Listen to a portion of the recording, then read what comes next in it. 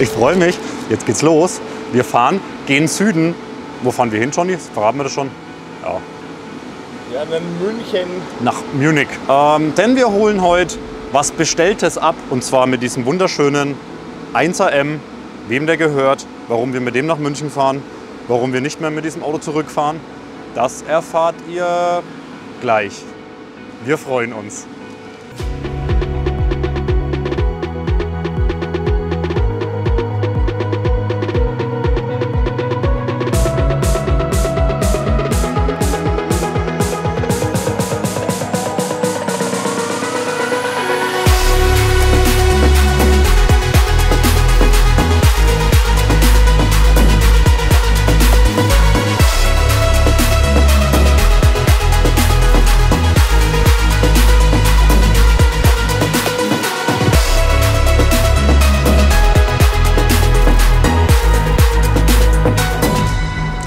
Was eine geile Fahrt mit diesem 1er M. Ja, Johnny, das war mal wieder was Puristisches.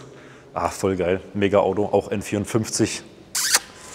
Hat Bock gemacht. Ja, wir sind jetzt in der BMW Welt in München. Ich bin schon so ein bisschen aufgeregt. Aber ich weiß nicht, ob ich aufgeregt bin wegen dem neuen Kfz, weil ja, so nach dem 50. in der Kundschaft, ne, du bist mir auch schon mal gefahren und alles, ist es immer ein bisschen was anderes. Ich glaube, ich bin mehr so aufgeregt wegen diesem großen Ganzen und natürlich, weil es ein neues Auto ist. Aber gerade auch mit Auslieferung ist schon ja, relativ interessant. Ja, jetzt gucken wir mal.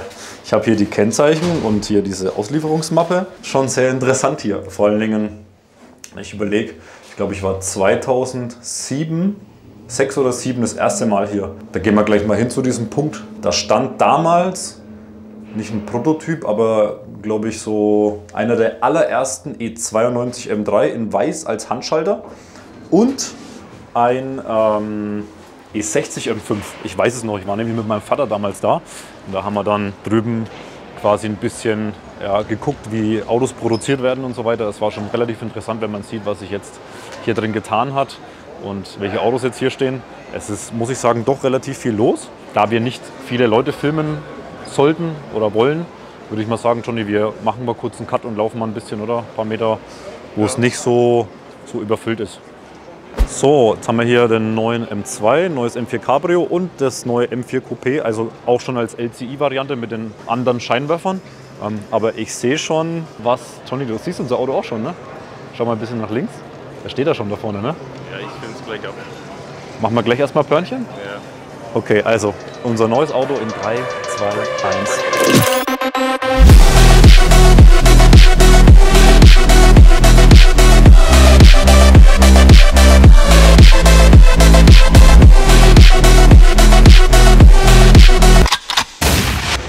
Ja, das wär's, ne? Wir waren schon gerade die ganze Zeit davor gestanden und dachten so, ich innerlich, also wenn mir jetzt jemand anbieten würde, lass den neuen stehen und nimm den mit. Ich glaube, ich würde sogar ja sagen. Also diese Form, der Blick, die Struktur von diesem Auto, es ist einfach, kommt nichts mehr ran, ne? Oder was meinst du? Kommt nichts ran, ne? Also natürlich, so.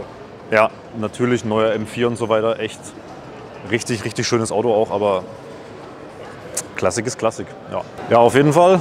M4 kennt ihr ja auch schon. Der M2, der da vorne steht, ist der aus der M-Performance. Das Auto stand ja vor 2 Jahren schon an der Essen Motorshow. Da haben den viele gesehen. Oder vorne, wir laufen gerade in Richtung 5er, 7er und so weiter. Da lacht auch schon was sehr, sehr Schönes. Da machen wir jetzt mal keinen Porn, aber wir gehen auch mal hin. Geiles Auto. Ja, E34 M5 Touring. Ach, auch unfassbar geiles Auto. Komm, wir gehen mal hin. Was daneben steht, Johnnys Traum, den werden wir auch wahrscheinlich bald ordern müssen. Der neue, ist es ein i5 Touring, oder? Ja. Also die Limo, muss ich sagen, die neue 5er Limo. Wir gucken kurz erstmal den E34 an, bis dir die Kamera aus der Hand fällt. Boah, aber der ist echt wie neu, ne? Leck mich am Arsch. Beziehungsweise, ja, er ist neu. Das ist halt ein Auto aus der Klassik, ne? Unfassbar geil. Boah, mega. i5 M60. Er muss man echt sagen, ne? Weißt du, wie viel Leistung der hat? Nee. 600 PS? Ja. Und jetzt musst du überlegen, davon kommt ja ein M5 Touring. Und wenn du jetzt schon hier so diese Silhouette und die Proportion von dem Auto anguckst, gerade so das hier der noch nicht mal tiefer gelegt ist und auch keine Spurplatten drauf hat. Also der wird als i5 schon richtig geil. Aber ich glaube, wenn der als M5 rauskommt, ich weiß sogar schon so ein paar Zahlen, was der dann mal in der Basis kosten soll. Wird schwierig. Erstmal müssen wir uns mit was anderem zufrieden geben. Aber das Ding als M5 Touring, ich glaube, das wird nochmal, ich glaube, da wird es dünn mit dem RS6 auf jeden Fall. Ja, ist ein schönes Auto. Ist echt ein schönes Auto. Ich glaube, ich würde dann sogar ohne dieses M60 und die Aufschrift bestellen, weil er wirklich auch schön symmetrisch ist. Ne? Es ist echt clean. Vielleicht auch das blaue Emblem weg. Schauen wir mal von vorne. Also nicht, dass es jetzt hier rüberkommt, als wäre ich so ein E-Auto-Fetischist. Aber rein mal von der Optik ist es wirklich ein geiles Auto. Ja, ist schon Chef. Ist schon Chef. Ey, jetzt überleg mal, ne? Das Ding, also mal assig gemacht, ne? Tiefer, vielleicht noch eine geile Lippe dran, Platten oder einfach ganz andere Räder drauf. Chef im Geschäft. Jetzt gucken wir mal. Das wäre so richtig ein Kameramann-Auto, finde ich. Das Kameramann-Auto. Ja. Mit teilbarer Heckklappe braucht man ne? Zum hinten drin sitzen. Ja, hat er ja nicht. Hat er nicht mehr? Dann müssen wir einen Gurt hinten reinmachen, so einen Spanngurt. So, ich würde sagen, wir machen uns mal auf die Suche. Ich rufe ihn mal an, meinen Verkäufer, meinen BMW-Verkäufer und schauen mal, wo der sich rumtreibt und was so spricht. Ich stehe auf dem Mutter-Kind-Parkplatz und damit übergebe ich auch den Schlüssel dieses 1er-M. Das ist der Thomas. Wie sind wir zusammengekommen, Thomas?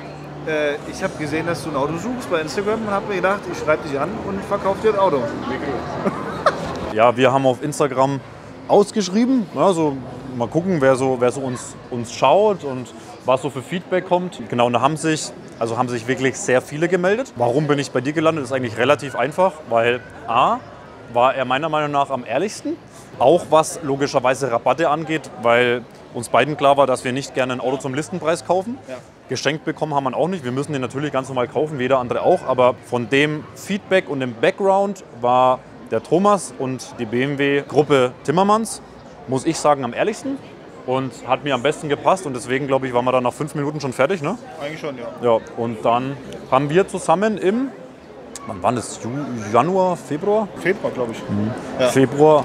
Februar haben wir dann ein Kfz konfiguriert nach meinen Vorstellungen. Der Thomas hat es dann fertig gemacht. Der Gute kommt ja, ach nee, das dürfen wir gar nicht sagen, woher kommt es, sonst ist schon...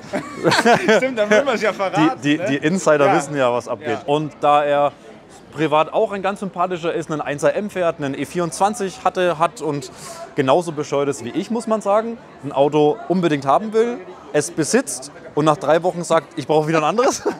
Ja, ich glaube, das dachte mir, das passt. So, genau, und so kam es dazu. Ne? Und jetzt stehen wir am 2. Mai in der BMW Welt und warten auf unser neues Fahrzeug. Ja. Gibt es sonst noch was zu sagen? Irgendwas, was relevant wäre? Ja gut, wir dürfen ja jetzt nicht verraten, was für ein Auto es ist. Ne? Ja. Also, wir können jetzt auch leider nicht viel weiter gehen, ne, in unserer ganzen Thematik, weil sonst ist euch ja klar, was gleich kommt. Ja. Und Johnny hat ja extra diese Spulfunktion ausgemacht, so dass man dieses Video ohne Spulen schauen muss. Nee, Spaß beiseite. Wir trinken jetzt noch ein Käffchen oder so. Und dann würde ich sagen, wenn es an ich war noch nie bei einer Auslieferung, ich weiß nicht, was da jetzt gleich mich erwartet, aber ich glaube, wenn es dann soweit ist, dann sehen wir uns gleich wieder. Ja. Jetzt geht's los. Wir sind jetzt auf dem Weg. Hier müssen wir ein bisschen leiser sprechen. Wir laufen mal ein bisschen. Kannst du laufen? Filmen? Funktioniert so? Oh, geil. Wir laufen jetzt zum Auslieferungsraum. Jetzt bin ich schon ein bisschen aufgeregt. Jetzt gucken wir mal, was uns erwartet. Nee, wir können schon normal sprechen, alles gut. Ja. Das ist schon interessant, wenn man das 20 Jahre immer nur von der anderen Seite sieht. Immer mit dem Papa oben gestanden und so runtergeguckt und dann siehst du die Leute, boah, überleg mal, irgendwann kannst du vielleicht da unten stehen und deinen eigenen BMW abholen. Das ist schon krass. Das ist ja alles so geil gemacht, ne? Wenn du überlegst, das ist ja Planung wahrscheinlich schon Ende der 90er, war da bestimmt schon gestanden, Anfang 2000, ne? Weil 2004, 5, 6 wurde das ja gebaut. Und ich habe vorhin schon gesagt, da unten, wo jetzt der M2 und der M4 und so steht und der E30, da waren damals, wo ich das erste Mal hier war, ein grauer E60 M5 gestanden mit roter Lederausstattung und ein weißer E92 M3 Handschalter. Und da waren wir danach im BMW-Werk, ne? Und das war damals, wie alt war ich das, 17, 16? Da habe ich schon gedacht, boah Junge, die Autos. Ja, das ist krass lang her und das, was ich eigentlich sagen wollte, dafür ist diese ganze Architektur und wie nobel es immer noch ausschaut, ne? Immer noch krass. Boah, hier auch ein sehr schöner G81. Ah ja. Ach, wir müssen nach hinter. Oh, okay. Gute Konfi. Geil, ne? Grau-orange. Auch schön. Kann man machen, kann man machen, kann man machen. Ja, ja. Ich hoffe, die Spannung steigt. Die Spannung steigt. Gut. Keine Windel an heute. Gut. Ja, ich weiß nicht. Dann einmal, bitteschön. Dankeschön. Oh je, oh je, jetzt geht's los. Gott. Ja, geht, sicher. Kann man kurz da ran, Entschuldigung. Danke, geht schon. Geht, Hammer. Sehr gut. Die Aufregung. So, der Aufzug ist das ist nicht das erste Mal. Boah, krass. Alter Schwede. Also wir sehen noch nicht das Auto, aber wir sehen hier den Raum. Oh, jetzt bin ich auch richtig aufgeregt. Krass. Jetzt müssen wir uns hier hinstellen. Ich glaube, Couch macht tatsächlich so mit am meisten Sinn. Ah, ich glaube, ich muss stehen. Ich kann nicht sitzen. Okay. Komm, du stellst dich neben mich. Ja, damit du nicht so allein bist. Ne? Ja, ganz entspannt, alles entspannt. Schon wert. Hier kann man leben, ne? Kann man gut leben. Doch. Zur Mittagspause oder so.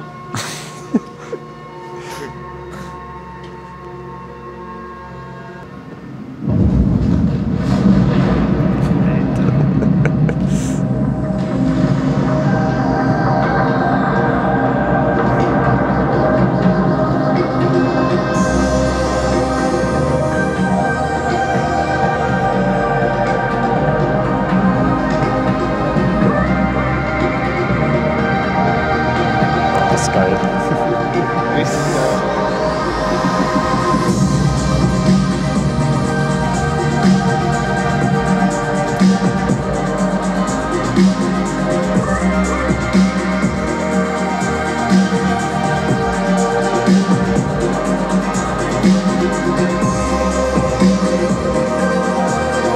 Geil.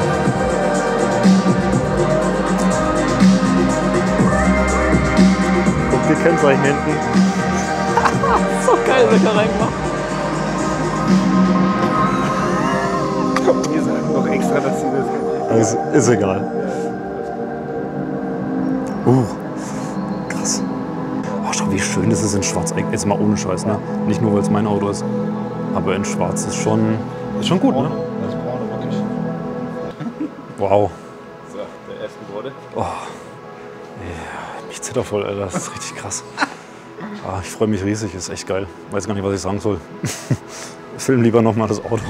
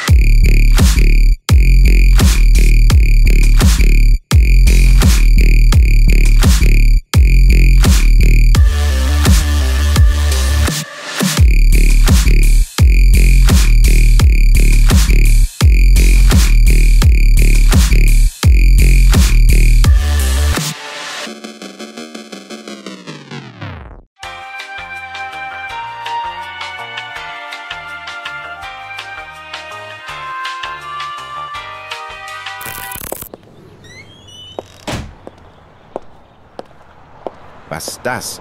So geil. Gib mal deine klebrige Hand her. Das ist jetzt mein neues Kfz.